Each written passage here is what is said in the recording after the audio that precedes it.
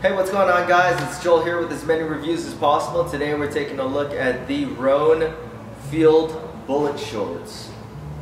These shorts are the newest iteration of their Bullitt shorts. They are an 8-inch inseam. They feature a new ripstop fabric. You've got two pockets on the front. You've also got a media pocket in the right pocket.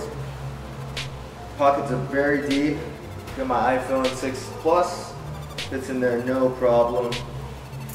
We've also got a zippered pocket on the rear. Your wallet, again, no problem. Plenty of room in these shorts. There's no side slits, but they are a 4-way stretch material. The last video I did, I reviewed the Swift running shorts, and the way that they were cut was a little weird, and I liked them, but I wasn't like a huge fan of them. But I really like the way that the Bullitt shorts fit.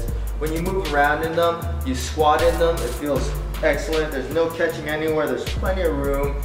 Even for like the biggest of legs, I don't have humongous legs, but I feel like I have pretty thick legs, and I can still move unhindered in these shorts. Everything feels really good. They're very lightweight, and the thing that I like the most about them is that they feel like they can take a beating and remain still flexible and move, like easy to move around in.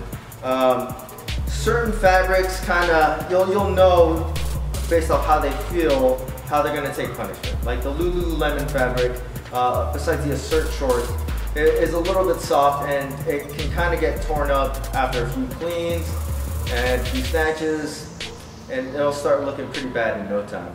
This actually feels like it's gonna take a beating pretty well. They're very stylish, very good looking shorts. They retail for $64, which is on the higher end of shorts, what I like to pay for shorts, but it's still reasonable considering the amount of quality these shorts give you.